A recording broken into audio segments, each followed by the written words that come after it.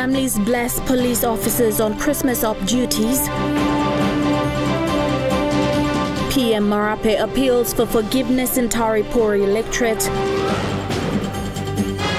And Josephstaal LLG needs help. This is National EMTV News with Helen Seah. Good evening and thanks for joining us for Sunday's news. In appreciating the work of police officers during this festive season, families in NCD are dropping off food and drinks at police checkpoints as a sign of saying thank you. Senior newspaper journalist Christine Pakakota and her family were amongst the kind-hearted who made Christmas more heartwarming for the team in blue. They visited officers on duty at the NCC roundabout and later stopped over at Burns Peak. These police officers are working into the night to ensure a safe and secure Christmas for NCD residents. Mrs. Pakakota, when serving lunch to these officers, said Christmas is a time for sharing and caring, and her family chose to show their gratitude by feeding police personnel on duty on Christmas Day. This Christmas and New Year operation will end on the first week of January 2021. The Prime Minister spent Christmas in his Tari-Pori electorate, and while addressing a gathering at the Andaja Oval in Tari on Christmas Day, he called on the people of Tari-Pori to use the power of forgiveness to heal their differences and start new lives. Christmas is always about remembering the birth of Christ and spending time with family and appreciating those close or dear to you. It's a day that falls 6 days before the new year, allowing families and friends to come together to reconcile and welcome the new year with a clean slate. Prime Minister James Marape emphasized this point of forgiveness and healing when addressing more than 1,000 people at the Andaja Oval in Tari on Christmas Day. Marape told them that the power of forgiveness healed souls to avoid hatred and resentment that could occur as a result of harboring differences. He encouraged them to forgive one another and not to hold on to differences. The Prime Minister also appealed to the Tari-Pori people to go into farming and small business activities to support their families, as the national government would support the small to medium enterprises or SME sector. 2 million kina has been put forward to support SMEs in the district. You less of school, no one worry. You focus on making daily business of less money in Tari district. May put him 1 million, 1.5 million quantap. Governor, I'm talking about putting 500,000 quantap. Ogara Tari-Pori, plus carry people long. Group people stablo one on house line or council group people. Mama go stablo mama group, boys go stablo boys group. The Prime Minister was accompanied by Minister for Labour and Employment and Laiga Pogera MP Tomait Kapili, Transport Minister and Golala MP William Saum, and Hela leaders led by businessmen Larry Andagali, Peterson PP and Pai Wasa. And as is PNG custom, he later paid a visit to the house cry or mourning house of his longest-serving Tari-Pori District Development Authority CEO David Takitako, who passed away in Port Moresby recently. Shamin Porayambeb, National EMTV News. St. John has responded to 27 cases involving violence in the last 2 days between Christmas Eve and Boxing Day. Despite the vast number of people in the nation's capital and East New Britain celebrating the festive period in the safety of their homes, it was also disappointing that the ambulance service needed to attend to a large number of violence-related incidents, most of which involved stabbings taking place in villages and on the streets. St. John is also calling for a focus on road safety this festive season, as the ambulance service has had to respond to 19 serious cases involving motor vehicles since the 1st of December. Motorists and passengers are urged to slow down, drive according to road conditions, and wear seatbelts at all times. These are safety measures that will decrease the chance of more fatal accidents this festive season. It is encouraging to see perpetrators of gender-based violence and domestic violence seek counselling services. In recent years, the One Talk Counselling Help Him line has received many calls from men, particularly perpetrators. We Since the establishment in 2015, the number of people seeking counseling through the One Talk Counseling Helping Line has gradually increased. From 2015 to 2019, over 40,000 calls have been recorded. In 2019, about 2,000 callers were genuine callers seeking advice on referral pathways or what they can do to address gender-based violence at their communities and homes. Surprisingly, over 50% of the callers were males. With over 50% of the callers being male. Male callers generally call for information and have had a small number of perpetrators call. Men have higher phone ownership as validated in the recent survey. A third of the callers each month are due to intimate partner violence, indicating that so much more still needs to be done to address domestic violence issues. So the most presenting issues that we receive for the helpline is intimate partner violence, family violence, and relationship issues. While the One Talk Counseling Helping Line has been reared mainly towards assisting women and children and the marginalized population in communities who continue to face some form of violence, in recent times, the counseling service has been receiving a lot of calls from perpetrators, something which is encouraging. Perpetrators calling in, they're seeking advice on how they can help their families. And we see that it's a privilege to assist men to learn more about the services available and also how they can help themselves to help their families. You know, we see that as a huge opportunity for prevention. Because if somebody has the courage to call and they've done something bad to somebody else, the fact that they've called is an opportunity. And so what we're saying there is, you know, then if we can help avoid that happening again and minimize the likelihood of it being repeated, that's really a very positive situation. The One Talk Counseling Helping Line is a toll-free service, meaning you don't need credits to call, and all information is kept confidential. More men are encouraged to call the service. The number is 71508000. The counseling is very tailored to the particular situation and experience of each person and what will really work best for them. The service is currently supported by Child Fund and the Consultative Implementation and Monitoring Council, or CIMC. The counseling service runs 24 hours a day. Tari-Pori, National EMTV News. Police in Manus have reported one death prior to Christmas Day and the wounding of a man from East Sepik who tried to attack police officers who apprehended him for drinking in public. The wounded man is receiving medical treatment at Lorengau General Hospital and once discharged, he will be arrested by police. Manus Police Commander Chief Inspector David Yapu said apart from minor arrests on individuals who consumed homebrew, Christmas was celebrated peacefully on the island province. PPC Yapu has thanked locals in Manus and acknowledged the work of police officers during the Christmas and New Year operations. Prime Minister James Marape is encouraging local entrepreneurs to engage in small businesses in the new year.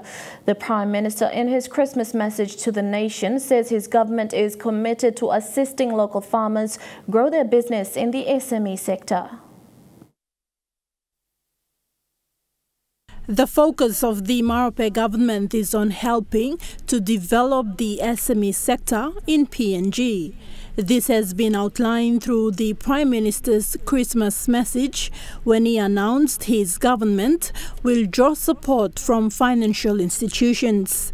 And starting with the smallest business in the micro space to small, medium and large businesses.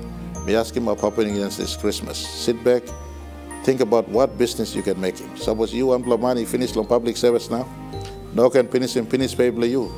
Long one talk, na tribe, na party, na cancer. Migrate that finished pay into the space of SME. The SME sector remains the largest employer of 80% of the total population of PNG. It is an important area of development and ranges from cash crop farming to cattle breeding. Only recently, local farmers are starting to plant and harvest rice and enter into inland fishing. These SME programs are supported by various agricultural agencies, including the National Fisheries Authority. You mean no can sit back now waiting will come man. Mipla government but work will make sure that all come man, all no can come inside long all business where you yet can make him logan.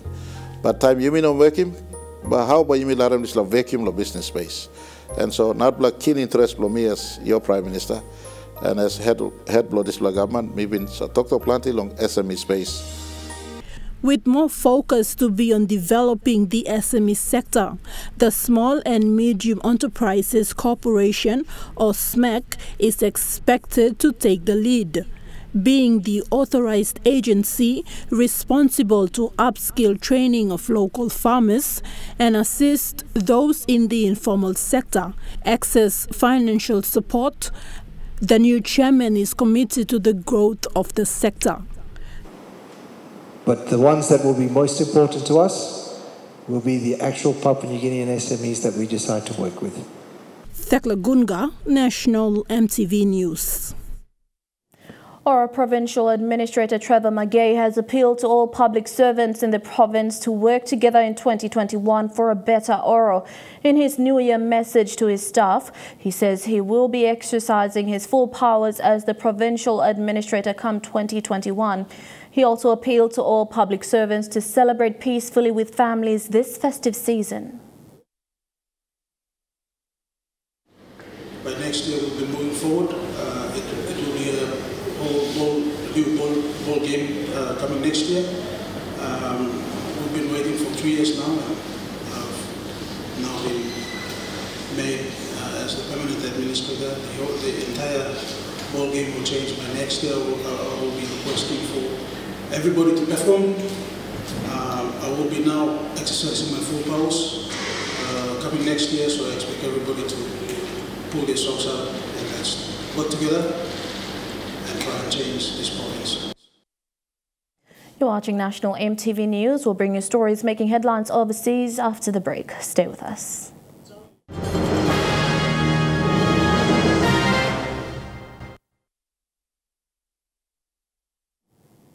Welcome back to the news. Turning overseas, left looking like a war zone, the southern U.S. city of Nashville, rocked by a huge blast on Christmas morning. What are believed to be human remains have been found nearby. 3 people injured and at least 40 buildings damaged. The FBI is now hunting those behind the attack. A chilling Christmas morning message in Nashville, Tennessee.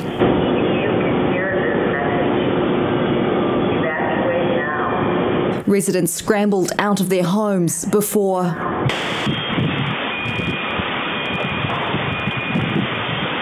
those who didn't make it out in time captured the aftermath. Homes destroyed.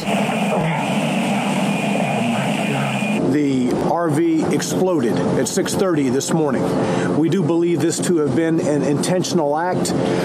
Significant damage has been done to the infrastructure there on 2nd Avenue North. Police were responding to reports of gunfire when they came across this motorhome playing a recorded message, a countdown to a bomb explosion caught on CCTV in this apartment. 3 people were injured, including a police officer who was directing people away from the area. There was actually a man walking his dog on 2nd Avenue that an officer stopped and directed in another way just before the RV exploded. The explosion knocked one of our officers to the ground. Investigators can't confirm whether anyone was in the vehicle, but possible human remains were found near the site this morning. We have not received any threats whatsoever. It was total surprise. I don't want to speculate, but you would think that this person didn't want to harm people, that maybe just wanted to destroy. 2nd Avenue was one of the busiest streets in downtown. Kiwi Jade Ford visits frequently. It feels scary. Yeah, you see this on the news and everything like that, but when it's in your hometown, it's just like, okay, this is just way too close. And a lot of people are sad and upset and confused, and it's Christmas Day too, so, How can this be happening on Christmas? Please tell us what you know. We need your leads, we need your help. The FBI is asking for sightings of the motorhome, which arrived on 2nd Avenue after 1 a.m. on Christmas Day. As they investigate a cruel act that deafened the Music City. A new strain of coronavirus is causing concern in the United States, with experts saying they believe it's likely to be already circulating. On average, 2 Americans per minute are dying from COVID-19. Christmas cheer not the only thing spreading in the United States. With more than 2 Americans testing positive for COVID every second. California alone surpassing 2 million infections, more than most countries. This emergency is our darkest day.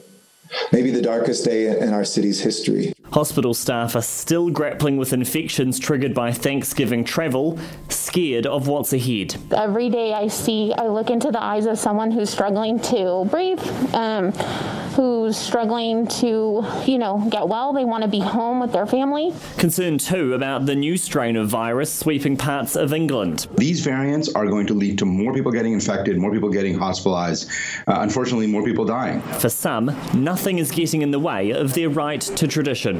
This church welcoming worshippers on Christmas Eve, one of the few allowing people inside. If you think this world is it, right, and you're gone and you're done after this, then everything about protecting this moment in this life is everything. God knows when I'm going to die, and I don't fear death. There is light in the darkness too. This ICU nurse has been fighting the virus herself for 8 months. Now she's home for Christmas. Just fight, because look at me. I'm going home and I'm walking. In Chicago, Joe Bruno's parents were both killed by COVID this month. He has a desperate plea for the rest of the country. Cancel your flights, cancel your plans, stay home. It hurts so bad. And if I could go back in time, I would do things differently. Start the clock. In around 2 weeks, we'll know if Americans have heeded that advice. They are the unwelcome guests of summer, making themselves felt at campsites and barbecues and interrupting sleep. But now there is concern the native species of mosquitoes might need a helping hand. It's the sound of summer no one likes to hear. But next time you feel their bite, Te Papa's hoping you'll get some revenge and help them out with the National Mosquito Census. I just want to help their reputation. If people think of mosquitoes, they think they are nuisance biters, but I want to show that they are actually very important pollinators. They are important for the food chain. The larvae clean our waters. Dr. Casper's passionate about mozzies. I also used to have a rearing of larvae and adults, and to feed them, I had to put my hand in the rearing cage here to make sure they get enough blood. Especially our 13 native species. Some of those species are so under-researched, we don't know actually at all what they feed on. The aim of the census is to help fill those gaps, see if they're in decline and if introduced mosquitoes are taking over. From the beach to the bush, city and farm, specimens are needed from everywhere. It's best to freeze them to death to preserve their markings, and postage is free, just make sure it's in a container. Some people have put the mosquito just in the envelope, and then I just got a few legs when I unpacked it. Siobhan Barnard's already taken part. If we learn more about them and their contribution to our ecosystem, then we probably get to appreciate them more, I think. And she has some tips for first-time hunters. When they're not in a weird, sporadic mood, and you want to wait for them and just very gently pop the container over, and they might fly up to the top of the lid, and when you do that, you want to slip the lid together and just pull it tight together, and you've got your specimen. A chance to contribute to science and get even. One of New Zealand's most ambitious pest eradication projects is stepping up a notch. Conservations are working to eliminate all predators from Stewart Island, Rakiura, hoping to repeat the success of nearby Ulava Island. Off Stewart Island, Rakiura's mainland, lies the country's southernmost bird sanctuary. This is our rarest bird. Tourists are flocking to Ulva Island, experiencing nature at its best. It's unique. We don't have mice, rabbits, goats, pigs, stoats or ferrets. So we work very hard at being predator-free. The sound of native birds a testament to years of work, first becoming rat-free in the late 90s. There are 75 tracking tunnels across the island, all loaded with the pest's favourite snacks. Crunchy peanut butter is the recommended one, alongside traps, rodent dogs, sometimes cameras, little wax tags, all sorts. Taking lessons from here to a size we've never seen before. It's a massive task, and it's one of those ones that when you start thinking about it, it's almost where do you start? To give you an idea on scale, Maria Island off the coast of Auckland at a mere 1 hectare became the first predator-free island in the 60s. The size of the island's increasing substantially over 5 decades, now reaching the ambitious 175,000 hectares on Stewart Island, Rakiura's mainland. There's multiple different types of terrain and all sorts. We've got industry here, we've got a resident population, so all of those things are unique challenges. The work is more than just getting the pesky pests off. Once the total eradication of this island is completed, then becomes the even harder work, and that is to keep those pests off Rakiura. The Department of Conservation has committed up to $5 million over the next 5 years to come up with a plan to make Stewart Island predator-free. If that's successful, those ideas could be used for the rest of the country. If the country is true with their 2050 vision, we've got a great area to start that on in a real sense. By keeping our native species in the spotlight and roaming our native landscapes for years to come. You're watching National EMTV News. When we return, we'll bring you this Sunday's A Closer Look. Don't go away.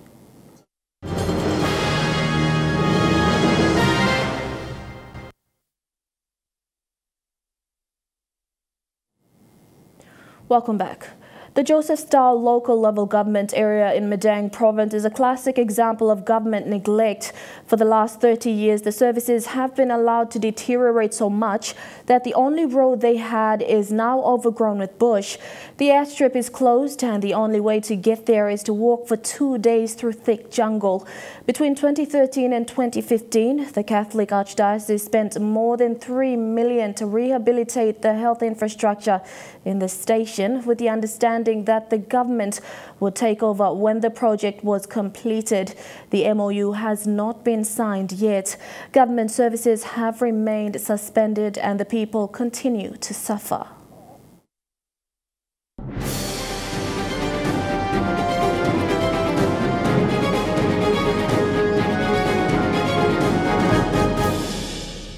Me looking more some Emino Strait. Big plus something now. Me ask him this la triple man or some governor, Peter Yama, President Arnold Warangima, na open member blow me bla midaramu. Tightimbun walk bung na bring him this la roti come inside number you bring him. Walk money come inside na service 2 by come na me bla people blow ya by benefit. Big plus something concern from bla em rotaso. Little business from bla slip nothing stop. Kakao stop, buai stop, money belum bla ready taso, one road belum ibla, moving this something na find money belum ibla. For an outsider, it's difficult to comprehend the hardships that the people of Josephstaal go through every day. Time has to be close, 20 years now. Na roti pass, service, now me find him. From a functioning station in the 1970s and 80s, Josephstaal is now a shadow of its former self. Much of the infrastructure built during a time when vehicles could travel here are vacant. The 2-day trek and unreliable transport is something families don't want to encounter. We planted something in Ohrid. Planted something in Ohrid long time. Living long place, stable long place. So I'm looking at myself. Planted side me block long pine. Planted pen too much long. Stravel come on same. This side long kisim car. Na make him on something on same. Me block come up with a camel. Plan to a political line only go.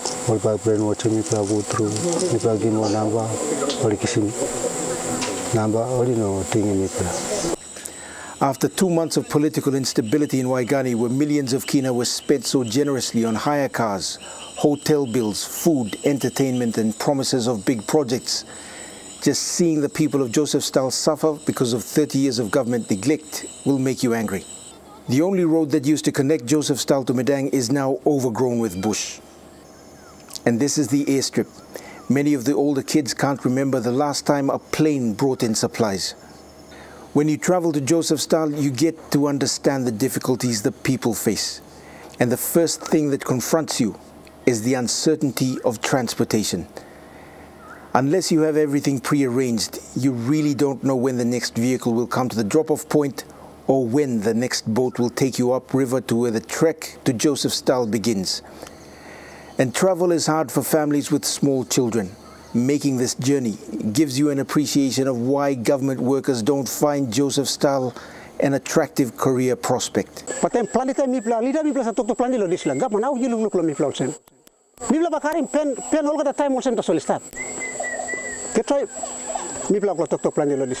Church health workers like Patrick Angrai have to go through this at the beginning of the year and then every quarter when they have to pick up medical supplies in Madang. If a boat doesn't come, they have to wait for it. Suppose no boat, emba mi slip laya because mi no all one talk or right house where mi stop longan. Lara player now na mi sexy time. Planeta mi facing display vi.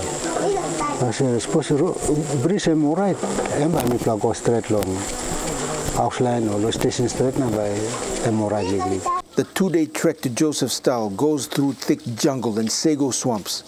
Textbooks, medical supplies, food and building materials are carried on foot along this trek. At Josephstaal, many of the people have given up hope. They've become so used to the neglect that they've tried their best to adapt. But it's hard to ignore the hundreds of school children whose opportunities for education have been cut short by the ongoing government neglect.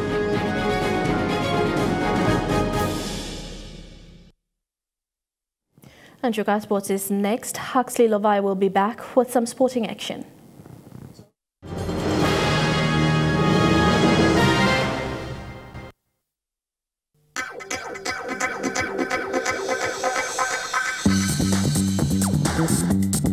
Chukai Sports.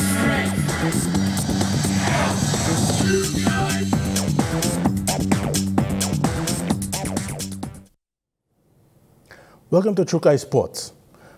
Group H playoff in the NCD Governors Cup saw Seals defeat the Garakoni Dogs 4-2 at the Sir William Skate Oval in Calgary. Seals will now progress to the finals. Seals and Garakoni Dogs, so they're both tied on the same percentage in the points. So the loser of this team bows out and the winner qualifies to the second place to qualify for the finals. Playoffs which will start tomorrow and Tuesday. The grand finals will be on Wednesday. So hopefully we're only doing a playoff for one of them to qualify into their pool. We'll have more sporting action for you on the other side of this break. Stay with us. Chukai Sports. Welcome back to Chukai Sports.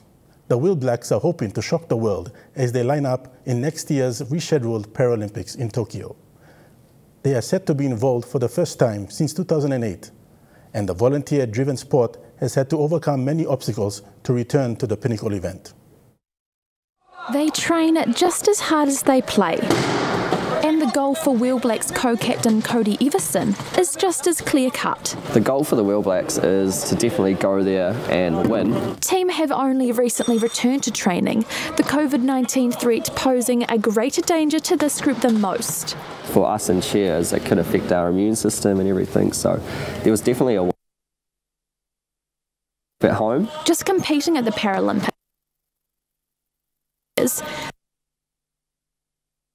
2012 in Rio 4 years ago. And dual para-athlete Cameron Leslie believes the lack of funding might be why. From my world, you come from a well-funded para-swimming program to a volunteer-driven sport in wheelchair rugby, and expectations totally different. But they also have to factor in a team mechanic, carers and space for all their equipment.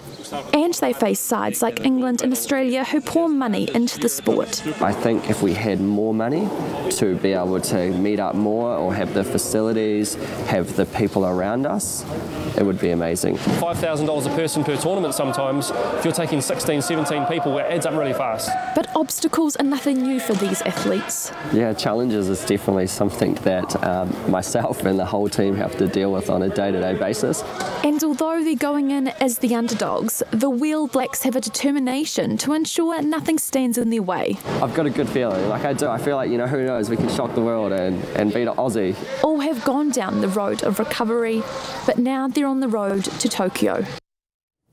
Ross Taylor and Kane Williamson added new records to their resumes yesterday at the Bay Oval as Mount Ganui turned on a stunner on its first Boxing Day test. Despite a solid enough looking scorecard, the Black Caps know that they're in for the toughest test series of the summer. A picture-perfect day at the Mount, just not the perfect start for the Black Caps. Got again! Gone! That one doesn't go on the gap, it goes straight to third slip. Pakistan winning the toss, their bowlers licking their lips on a green surface. Edged and taken. Nice pair of hands, it's that man Shaheen. Shaheen Shah Afridi sending both openers back cheaply, but that only brought captain Kane Williamson and Ross Taylor together at the crease. Oh, he's off the mark. He's off the mark with the boundary four. Nice piece of timing off his pads. Today, a milestone test for Taylor. Passing Daniel Vittori for the most appearances across all formats, this his 438th match. Now let's cut away again. A few loose deliveries aside, the Black Caps under plenty of pressure. Williamson even given a rare reprieve. Edged. Did a carrier, might have carried, it was very close. Good effort. You can see a half chance. Half chance is often as close as you get to Williamson's wicket. Driving. At times, paint drying quicker than runs being scored at Bay Oval. Taylor's 50, the second slowest of his career. The captain taking 154 balls to reach his. Oh, pulled away for four. Kane Williamson's been waiting for that, waiting for a long time. For Williamson, he pulls alongside Stephen Fleming for the most innings past 50, a record equalling 55th time. Another fantastic innings. But full credit to the visitors' perseverance, with their 20-year-old danger man eventually getting the breakthrough. Oh, that's close, is it out? Yes, Taylor walks, he set him up. Unfortunately, the bowlers not finding much help from their fielders. It was a tired old effort. Williamson, the new dad, remember, showing no sign of fatigue. Emphatic fashion. The Black Caps in control, but Pakistan certainly up for the Bay Oval battle. You're watching National EMTV News. Helen will be back with the weather forecast for the next 24 hours. True Kai Sports.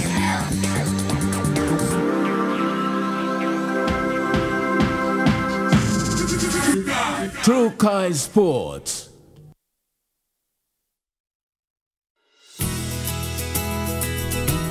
This weather update is proudly brought to you by MoniPlus, with you always. A look at the weather forecast in the southern region. Possible rain showers and thunder tonight, then fine, partly cloudy morning in Port Moresby.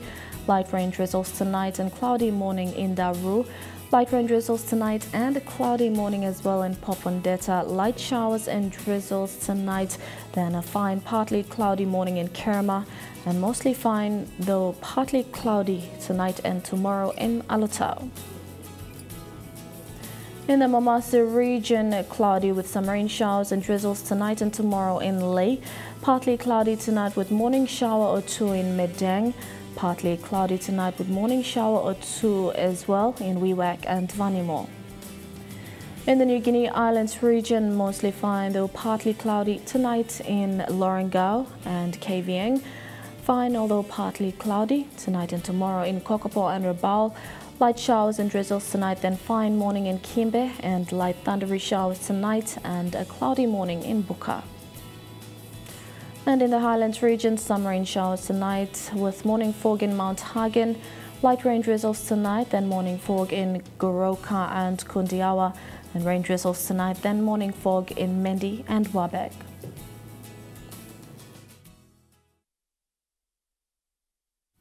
The weather update was proudly brought to you by MoniPlus, with you always. And that's been the news, sport and weather for today, the 27th of December 2020. On behalf of the entire EMTV news team right around the country, pleasant viewing, good night.